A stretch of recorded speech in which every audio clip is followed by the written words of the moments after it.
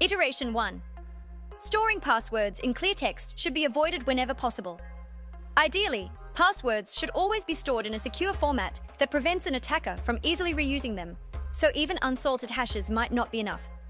Storing passwords in clear text. This means saving passwords exactly as they are typed by the user without any form of protection. For instance, if your password is mysecret123, storing it in clear text would literally save the string mysecret123 in a file or database.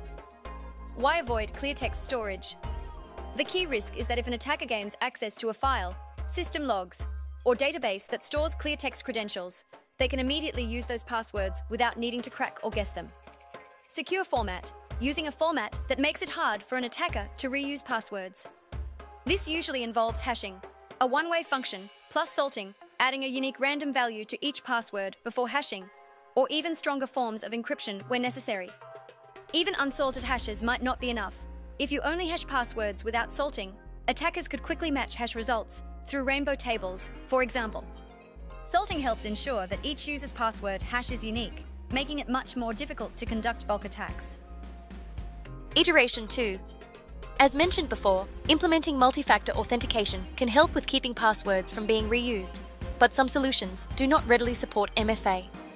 Multifactor authentication, MFA. MFA is an additional layer of security where a user must provide more than one form of verification to gain access. This could include something you know, password, something you have, a token or mobile device, or something you are, a biometrics. Role in password reuse prevention. Even if an attacker somehow obtains a password, MFA makes it significantly harder to use that password alone to access an account. Essentially, it reduces the risk of unauthorized access because the attacker would also need the additional factors. Limitations. Although MFA is highly beneficial, not all systems or solutions support it. This means that while MFA can help mitigate password reuse risks, its benefits depend on the implementation in a particular service or application. Iteration 3. For these reasons, it is always recommended to store passwords in an encrypted format.